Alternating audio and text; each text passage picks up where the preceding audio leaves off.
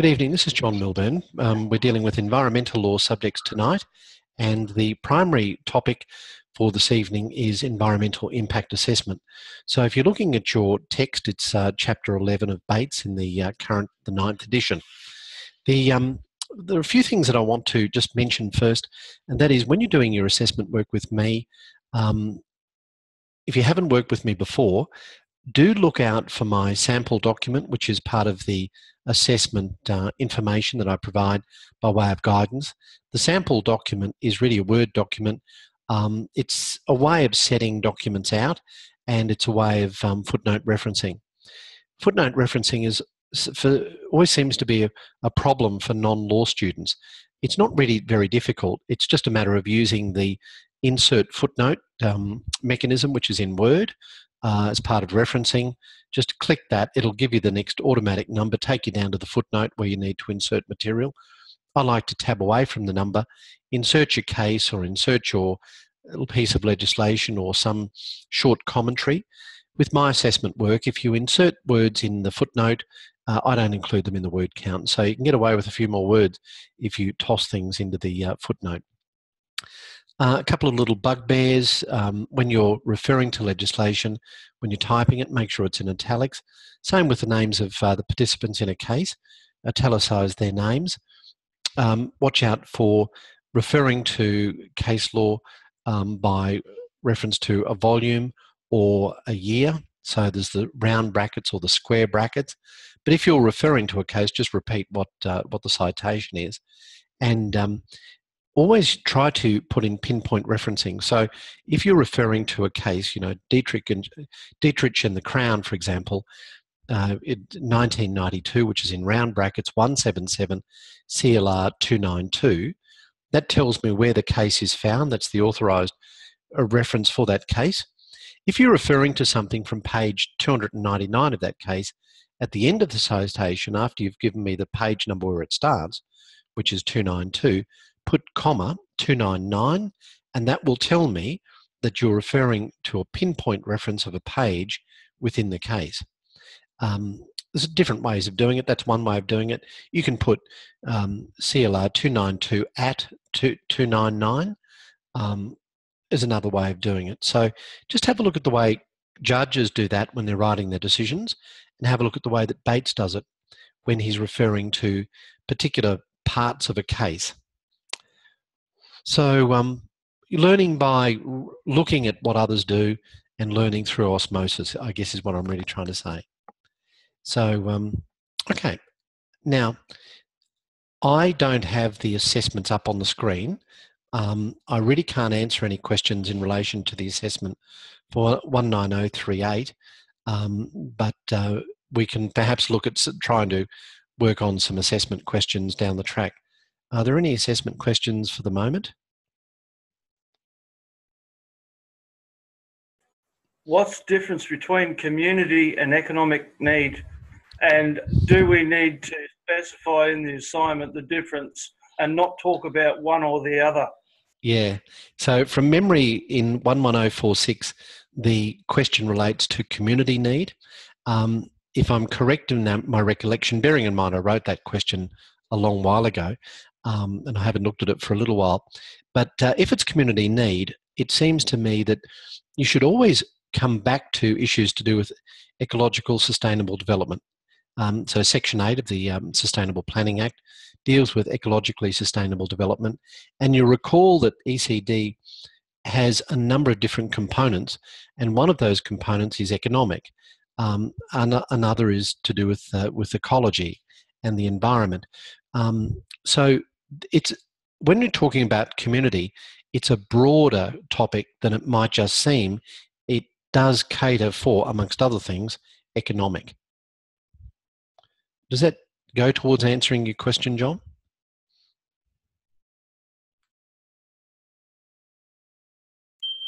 I think so. Okay. All right.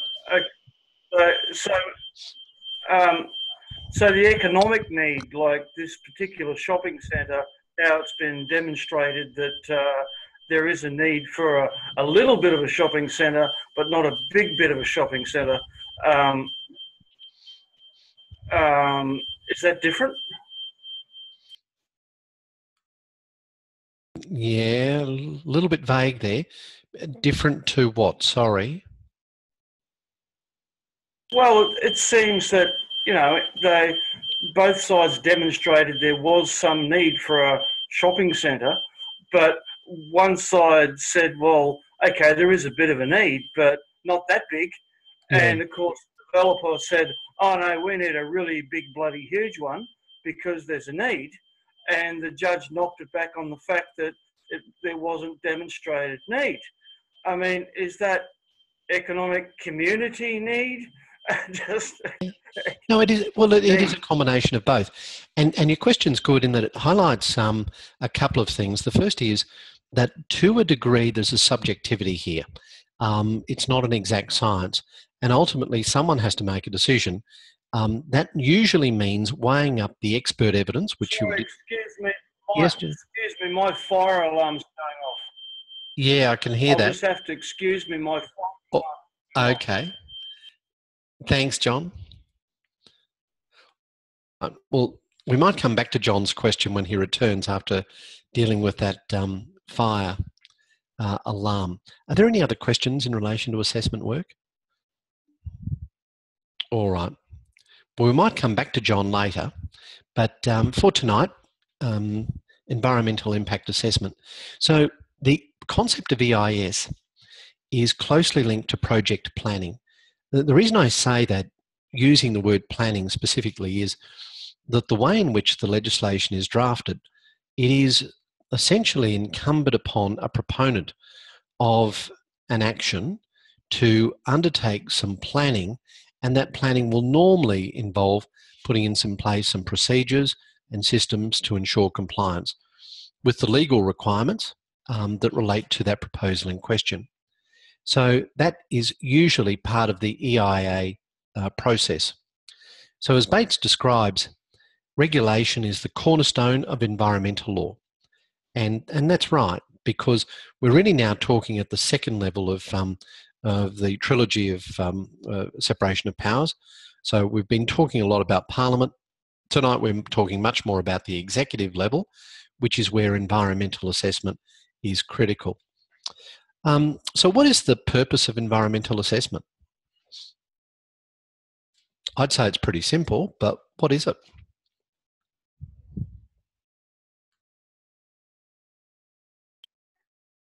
To make sure that the environment is considered in decisions.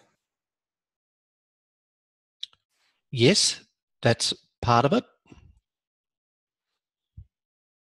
Yes, Jace? It's also to make sure that any development or, yeah, I guess that's a good explanation for it, is in line with any legislation, but also is, I can't think of the word that I'm looking for, but basically is doing the right thing with the environment and also taking into account the economic and social and all the other different needs that need to happen at the same time. Yes, and don't forget, and I like both those answers. What I like about your answer, Jace, was that you did consider the other aspects of ecologically sustainable development. So it's easily forgotten when we're dealing with environmental law. But really, I think environmental impact assessment is all about providing information that will enable the decision makers, regulators particularly, but also courts, to make informed and rational decisions. Now, in doing that, they need to take into account the public interest. One thing that I would urge upon you as well is that the environmental assessment is not the decision. And that comes back to a basic principle of law, that it's for the regulator at first instance or the court at second instance on a merit appeal to make the decision. And the information which is contained in the environmental assessment is really information. So my first question, I was looking for that word, is information. And that's really what it's about. It's not the decision itself.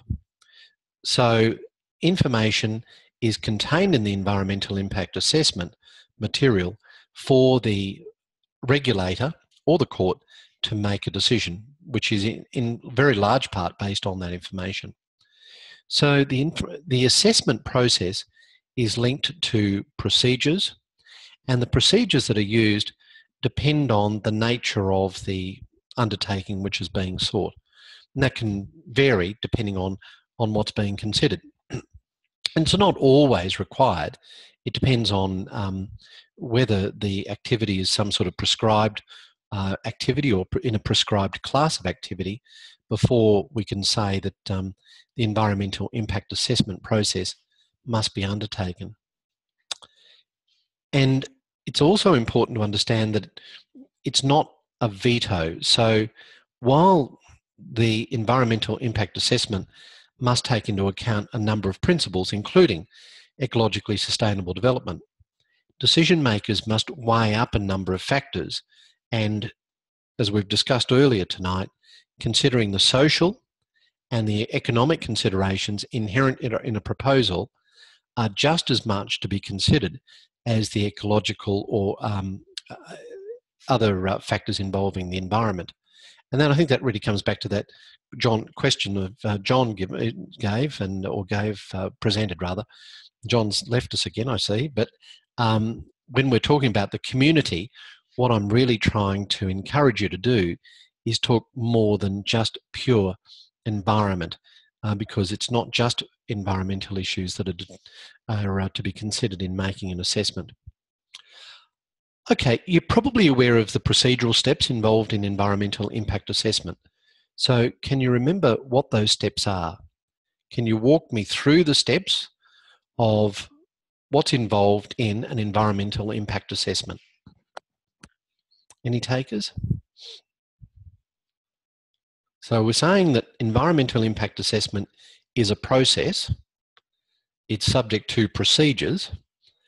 And if I was being a really nasty judge, I'd say, all right, well, what are those processes? What are those procedural steps? So, John, I just mentioned that we're looking at what are the procedural steps involved in environmental impact assessment. Do we have any takers? I'll start you off. At the start, yes, John? To notify the minister that there may be a controlled, sorry, the terminology? Controlled action. Yep. Controlled action. Yep, that's kind of a little bit, that's part of it, but it's really a subset of what I'll describe as referral. So I think that's the first thing. A proponent comes to you for advice in relation to a project or a development, and you've got to make a decision with the client whether you refer that activity, and you'll refer it if it has potential environmental significance to a decision maker. So we've got to think of it in terms of the context of the person making the decision, whether that is the Commonwealth Minister as a result of it being a controlled action, or whether it's a local council in relation to some form of general impact assessable development application. But somewhere along the line, we have to think about whether the decision maker needs to have some form of environmental impact statement prepared or other form of documentation as part of the environmental impact assessment. So number one procedural step is referral. And you've got to ask the question, do we need to refer this activity or not? Number two, if you do refer the process, if you do refer the activity, what's the next process? Tiffany's got it. Screening. Right. So screening. Now, you're not going to tell us what screening the proposal means or a screening decision, Tiffany?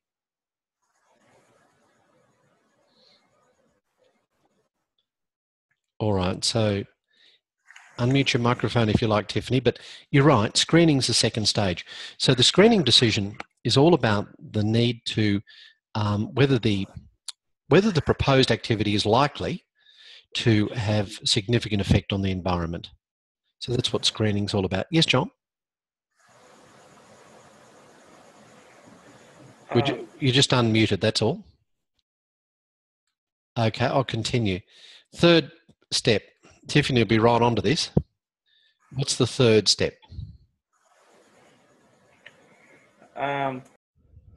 Determining if it's significant. Yes. So we can say that that is part of what we call scoping. So a scoping procedure, I think Jace knew it, to determine the range of matters that need to be addressed in the environmental impact statement. The statement is part of the overall assessment. So you'll see EIS and you'll see EIA. Once you've determined the scope, the extent to which the EIS or the EIA process needs to be extended, there'll be consultation. And that's with the public, but it's also with other government agencies. So that's step number 4. Step number 5 is a review of the final EIS assessment authority. And then finally, number 6 is monitoring. Okay, so let's go back to the first stage. Determining the need for the environmental impact assessment. And John identified a very good one, and that is in certain circumstances in the Commonwealth sphere, we need to consider whether it is a controlled action or not. But in Queensland, before I get on to the Commonwealth sphere, the proposal needs to be considered within the context of different pieces of legislation. One of them, sometimes overlooked, is the State Development and Public Works Organisation Act of 1971. So have a look at the State Development and Public Works Organisation Act, refer to sections 26 and 29, because in some circumstances, the requirement for an environmental impact assessment will be triggered automatically if the proposed activity is within a certain type of activity or class of proposal that's outlined in the legislation. But some of it, such as infrastructure, doesn't need it at all, and it can't be reviewed. Yes. Are you talking Commonwealth or are you talking state? State, that State Department of Public Works and something, Yep. Act of 1971. Yep. But that's the one that can't be reviewed. So if they decide that we're going to chuck a motorway through here, there's nothing you can do about it. You're right. There are certain provisions where it's not subject to review. And at a Commonwealth level, you're right there in terms of it being potentially a controlled action. And you'll recall we talked about that, I think, in week 4. So there is a consultation process that applies after the referral to the Federal Minister. And the Federal Minister, the Environment Minister, determines whether or not the action is a controlled action. So what act do we need to look at to ask the question about, what act do we look at that says the Minister must consider whether it's a controlled action? Talking federal now. EPBCA. EPBCA, exactly. Yep. So I guess the reason for that question is it's almost a knee-jerk reaction. If you've got something which is in the Commonwealth sphere, think EPBCA, and the particular section is section 74. So at the Commonwealth level, in determining whether or not it's a controlled action, the Minister will determine whether or not the proposal has, and here's the phrase you want to remember, significant impact on the environment. And it's up to the Minister to determine whether it has a significant impact on the environment, and that is what we call a subjective decision. It's up to the Minister to decide. Now, the Minister decides subjectively, meaning whatever he or she says, but there are some rules, and the Minister must apply the right test to that. And I think we talked about that last week or the week before. So if the action is determined to be a controlled action by the Minister, then relevant impacts, including past or future or probable impacts, must be assessed, and there's methods laid out in the Act for doing that. Okay, so what happens if we have a project which has both Commonwealth implications and state implications? Do we do 2 sets of environmental impact assessment? What happens there? Yes, Suzanne? No, We'll just let Suzanne. Thank you, The Suzanne. Commonwealth overrides state. Sorry, Commonwealth overrides the state? In general terms, that's true. But in this particular case, there is a special arrangement in place between the Commonwealth and the states, which came about by agreement. John?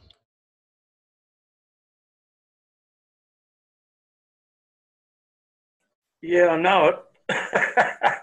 All right. So what's this agreement that I talk about between the Commonwealth and the states to avoid the duplication of EIA process? You'll kick yourself when I tell you, because we've talked about this, I'm sure.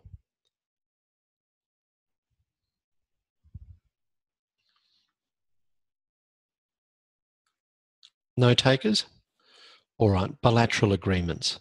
So where we have the bilateral agreement regime, which is put in place to ensure that there is not the duplication of environmental assessment.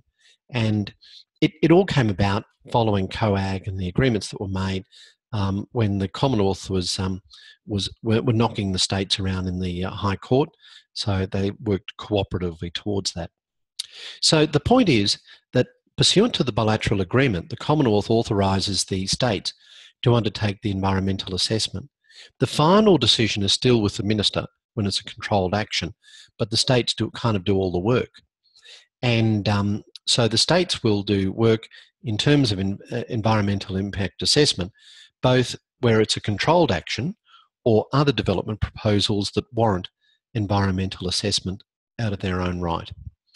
So, assuming then that the assessment is being done in the states, let's take Queensland, we need to remember that there are different types of state-based environmental assessment that may apply. We've talked about one tonight already. So that is the assessment under the State Development and Public Works Organisation Act. So that's in part 4. So that's one of them. So remember I said when you're thinking Commonwealth, think EPBCA.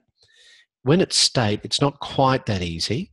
There are a few pieces of relevant legislation that you might have to have at the forefront of your mind.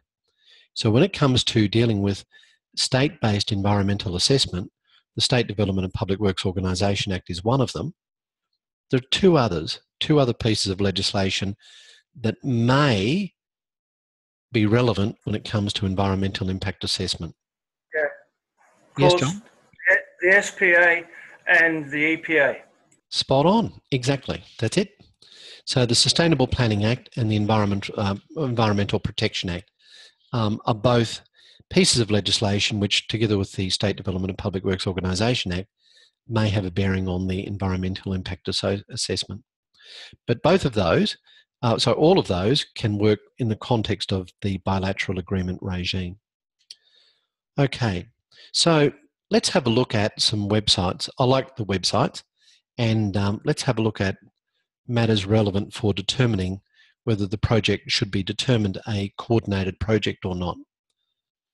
So we've been talking about controlled actions, which is at the federal level, but when it's at the state level, it may be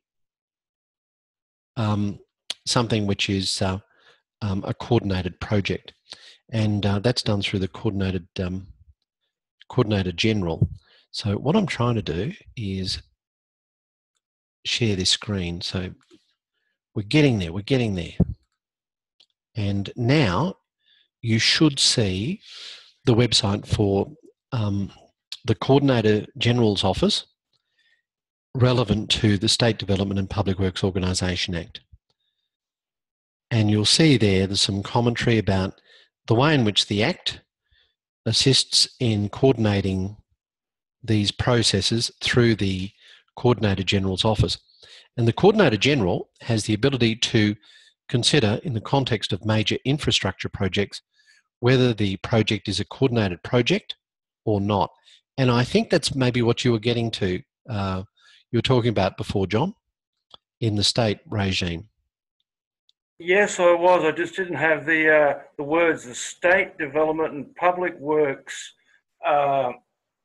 Organisation Act. Yeah, exactly.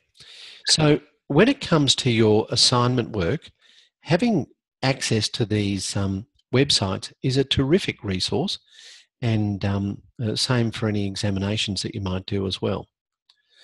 Okay, so you'll see there that the matters that are relevant for consideration are available to be discussed, and there's some really good fact sheets and templates there as well. Okay, so this Act, the State Development and Public Works Organisation Act, gives the Coordinator General significant power. You'll see there, halfway down, manage infrastructure projects, declare a project to be coordinated, coordinate and regulate program of works, enter and authorise entry onto land, compulsory acquisition of land, think the castle, and implement and manage state development areas. The other thing that's really important to understand is that it does give the Coordinator General the ability to step in when state government departments or local governments or other bodies fail to make a timely decision. So that's the Coordinator General's power, as we discussed a moment ago. All right, so what is a coordinated project? You'll see here there's a link to that. Follow that link. These things are really well done. And the coordinated project is one where there are a number of things that may be relevant to the process. I'm not sure that that link, oh yes, here it is. So a coordinated project is one where there's complex approval requirements involving state, local or federal governments, significant environmental effects, strategic significance, or strategic significant infrastructure projects. So the Coordinator General gives weight to those various aspects. So have a look at those websites, you know, maybe print a few pages out and just work with the terminology, because sometimes it can get confusing and a bit overwhelming.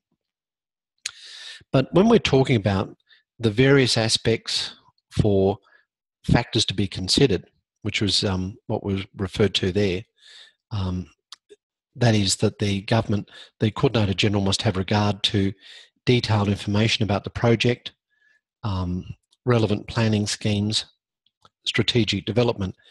The Coordinator General is not bound to declare a project a coordinated project merely because it satisfies one or more of those characteristics.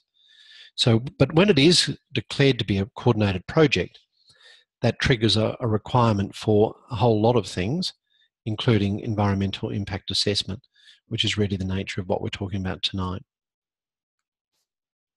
Okay, so when the project is subject to that legislation and going through that procedure, the Act effectively suspends the operation of the Integrated Development Assessment System approval process under the Sustainable Planning Act.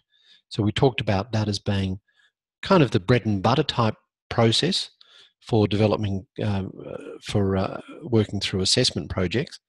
And but if it goes to that higher level through the coordinated project regime, through the Coordinator General, then any of that IDAS process, planning process, will be suspended. I hope that makes some sense. All right, so let's have a look at some current proposals, projects that are being run through the Coordinator General's office at the moment.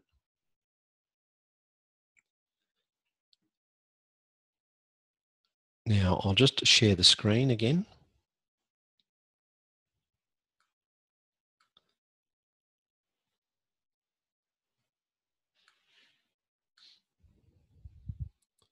So I'm just doing a lot of dragging and pasting. Always seems, John, that there's more information in these sessions than there are in the lectures.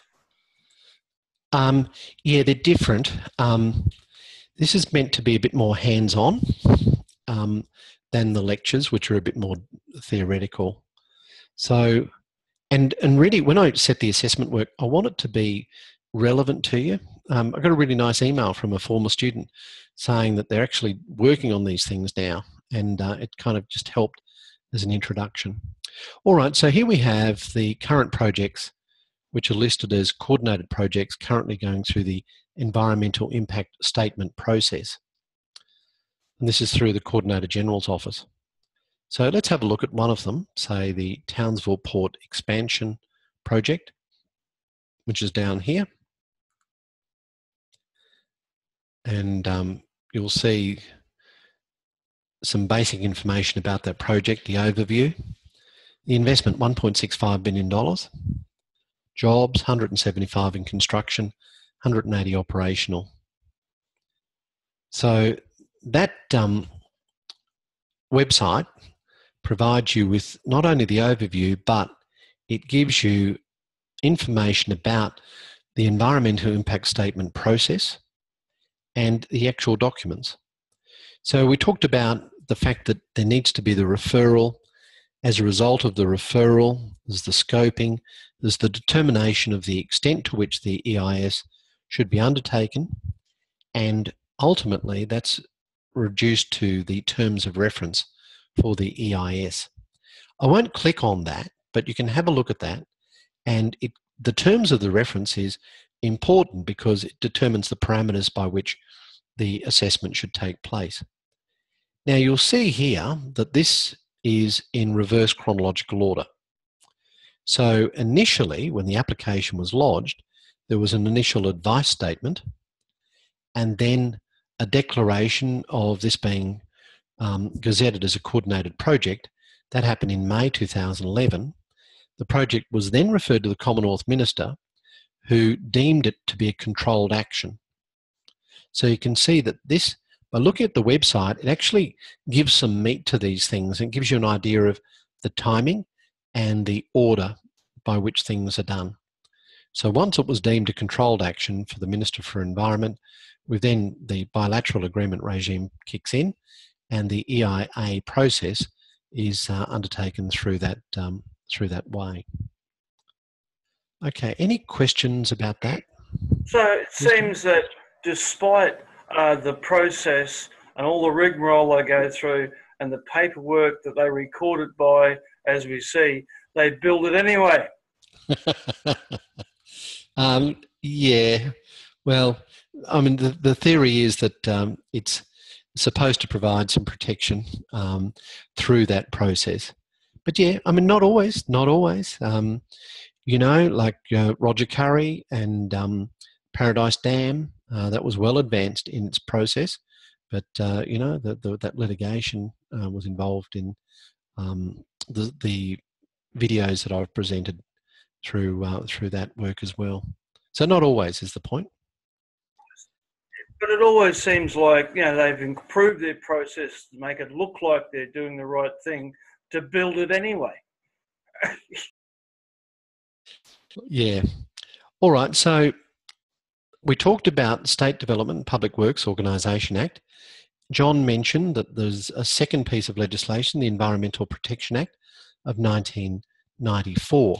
So have a look at Section 40 of that Act because it does outline a number of provisions that relate to the process for environmental impact statement and environmental assessment. So if you look at Section 40, and I don't have a screenshot of it now, but have a look at Section 40 because it does talk about the need to consider the pros and the cons. And I know, John, you're going to be cynical about this, but the process is meant to be objective in the sense that the experts consider the pros and the cons, and not just the environment, but the economic and the social as well, which is really coming back to that issue of why we want to talk about the community aspects of the development in one of the assessments.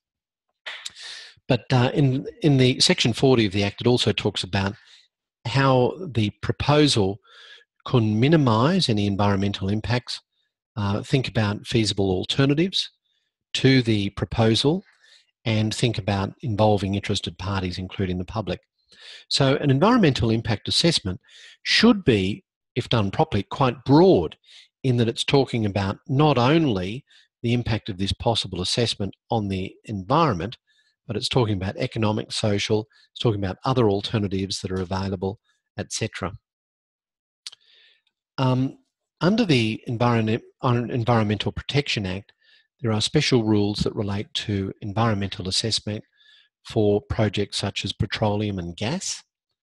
And be aware that there are always codes of compliance that need to be considered as well. One of the problems with law, I guess, is that it's not just a matter of looking in the one place at the one act. You need to consider legislation. Above that, you need to consider, from a state level, you need to consider the Commonwealth legislation. Above that, you need to consider the international treaties. Below state legislation, you need to consider regulations, you need to consider planning guidelines, strategic planning documentation, and then codes of practice. So there's a whole lot of things that may come into play. And then, of course, you've got case law as well. Sometimes we have trigger criteria, and I'll just follow a link to show you what I mean by that. Hopefully it will work.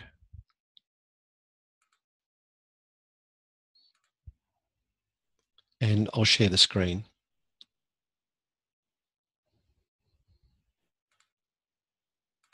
So here's an example of guidelines for environmental impact statements through the Department of Environment and Heritage Protection, providing some background as to when a resource activates is a trigger for an EIS, and give some guidelines as to how the process works from there. Okay, and this is particularly in relation to mining activities. So there's some guidelines that you might want to consider. That is available to you through the the Department of Environment and Heritage Protection, and that relates to mining and petroleum projects. So you'll see that under this regulatory strategy, the risk of environmental impacts arising from a proposal is a key factor to determining how this matter should proceed through that process. Okay, so, but there are standard conditions that may apply. Yes, Suzanne? I just want to ask, with all these checks and balances in place, I don't understand why governments can then make their own decisions about infrastructure and not take these things into consideration. For example, we've got a road that's going through a koala habitat that's just been approved by the state government west of Brisbane at Dalby. And I don't get that. I don't understand how that can actually happen when the koala population is such a big deal. Yeah, and there are very specific guidelines in relation to, say, koalas, down in the Redlands area where I used to practice as well. But you're right, and unfortunately, I guess depending on your perspective, unfortunately, but there are these powers which are conferred upon ministers. John identified this as an issue before, and you're right. Some of the issues that we're talking about are only able to be attacked on judicial review in very limited circumstances where the minister must comply with legal guidelines, but not necessarily in the context of what we call a merits review, which is the case for maybe the bread and butter type developments where the merits of the decision can be attacked and considered in the Planning and Environment Court. But it's a good observation, Suzanne, but it's more a political issue than a legal issue in that sense. All right, so it's yes, all John? about jobs and growth. It's all about jobs and growth, but which becomes irrelevant when you can't drink the water or breathe the air and all the animals have died. No, I hear what you're saying. Jobs and growth is irrelevant. Yeah. All right, so do have a look at some of those websites that relate to the environmental impact assessment process through the Environmental Protection Act. I do want to move on to the EIS process under the Sustainable Planning Act, which is the third piece of state legislation. But before we do, I'm just hopefully going to show you an environmental impact statement that was prepared for a particular project, the Barralaba North project, and this involved complying with requirements under the EPBCA. So again, I'll just share the screen. The idea of showing you these things is maybe to put a bit of life into the process so that you actually see that these things are real and not just referred to in a textbook. So this is what the actual EIS is for that Barralaba North project.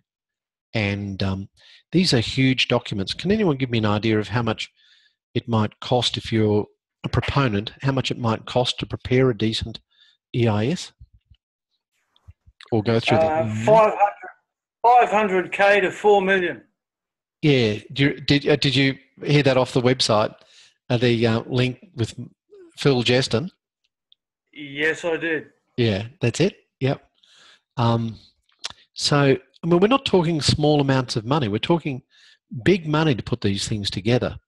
So if your plan in doing this course is to work in this industry, then while you're able to do much good, of course, you can also earn a lot of money because there's huge amounts of money involved in this. Anyway, so the idea there is just to show you what an EIS looks like in terms of the layout, and it's a huge document, of course, so I won't go through it all. But sometimes if you look at these things, they're actually a really good teaching tool because all there, for example, is a there's a flowchart, and some of these flowcharts can actually really help to explain the situation easily.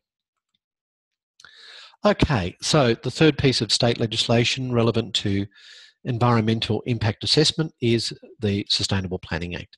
So we know that, and it depends on the nature of the application under consideration whether we need that. If you're thinking Sustainable Planning Act, the process that should immediately come to your mind is the WAT system. IDAS. Very good. What's it stand for? I don't have stuff. Close, but not close enough. Can you remember what IDAS stands for? So it's the IDAS under the SPA. All right, it's the. I'm looking for. I know it only applies to accessible development. What type of accessible development? Not the code accessible. I'll narrow it down to two. Is it code or is it impact? Have a punt. It's 50-50. Impact, not code. Impact. Impact, not code. Yeah. So it only applies to impact accessible development. So it's the Integrated Development Assessment System is IDAS, which is under the Sustainable Planning Act. Okay, so it only applies to accessible development requirements. Think impact accessible, and it can be code or impact. Actually, sorry, I'm looking at some notes, and it can apply to potentially to both. The requirement for impact accessible development and IDAS is really in relation to merits appeal. So I'm going to correct myself and go with what you said, John, that theoretically it could apply to code accessible, but I really don't think it would in practice. I think we're really talking impact accessible. Can I get paid as much as you? Absolutely. Once you finish your degree, you'll be earning bucket loads more than I do. Don't you worry about that. All right. So are there any questions then about the state process, which is really what I wanted to talk about primarily tonight? I have glossed over SPA terribly, haven't I?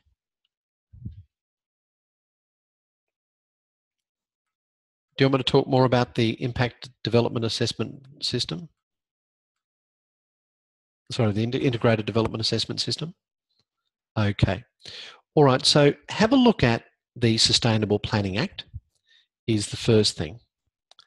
And in the context of the Sustainable Planning Act, have a look at IDAS, which is really the strategic planning part of that legislation. And it is only accessible development that requires a development permit. So the first point is that environmental impact assessment will only apply to accessible development. And I stand corrected on what I said before. It could be code or it could be impact. So of all the different types of assessment that could be possible, it's only the accessible development that we're talking about. And the specifics will be determined typically by regulation. And what you need to do is have a look at sections 260 and 272 of the Sustainable Planning Act to get an idea of what type of proposal is given, and the proposal needs to be given to the assessment manager. When we talk about an assessment manager under the IDAS regime, who are we talking about? Probably the council. Yeah, I agree with that. I would say probably the council. When we talk about a concurrence agency, who are we talking about?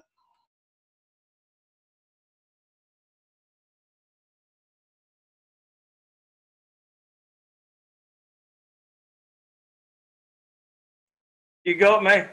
Okay. All right. So the reason I'm asking that is that the requirement for the environmental impact statement applies to accessible development under the Sustainable Planning Act, and it applies to certain types of development that are prescribed by regulation. But the proponent gives the proposal to the assessment manager, which is the council, and to relevant referral agencies. Now, these relevant referral agencies are really what we call concurrence agencies. They're not the assessment manager, but they have a real interest in the proposal and essentially have a right of veto.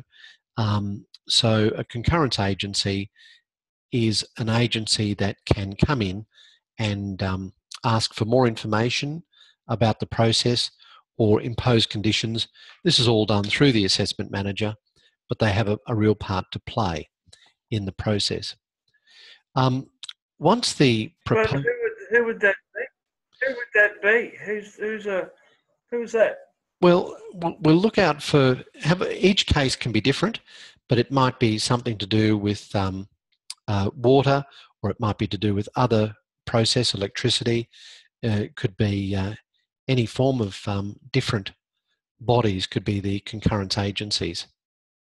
But you'll see that very often in the Planning and Environment Court decisions, you'll see reference to concurrence agencies. Are you talking about state agencies like the Water Board and yes, people like that? Yes. Yep. Okay. So I'm just Googling actually to see, like here, to take an example, Redland City Council, and I'm just looking to see if what type of concurrence agencies the council there may refer a development application to. So I've got the concurrence agency referral form. I just thought it might have a list, John, of different concurrent agencies. So it's like a tick box. I haven't been through this exercise before, but I'll just see if they're there. No, look, I need to look at that, and it's a good idea to get a real feel for precisely who these concurrence agencies could be in different circumstances. So I'm sorry I can't take that any further at the moment. I see your bandwidth hasn't really improved much, John. Oh, it's just dreadful. And I don't know what it is about a Thursday night. I think Thursday night it just seems to be awful. But, and have you got colour TV and roads yet? You ask me the same thing every week. Yeah, we've got the roads. We're working on the colour TV. That's on its way, apparently. All right. So in terms of the concurrence agencies, let's have a look at that and pay some particular attention to who that might be in different cases. So once the development proposal is put forward, then the chief executive determines the terms of reference. So remember, we saw that terms of reference in the context of the controlled action, Townsville. So there will be a terms of reference in the final decision. And that goes back to those 6 steps that we talked about earlier on in terms of the overall process. Okay, so that's probably all I wanted to cover tonight. So who determines the terms of reference? Yeah, that's done in consultation, but have a look at one of those terms of reference and you'll get a real feel for how it comes into existence. But it's done essentially by the minister, and it's a consultation process. And the public are involved and other concurrence agencies are involved as well. Okay. All right. Well, we might, any questions, comments? All good? All right. Thank you very much for your patience tonight. Nice to see some more people here. Last week it was just John and I. So thank you. We had a crowd of people today. That's great. All right. I'll stop the recording.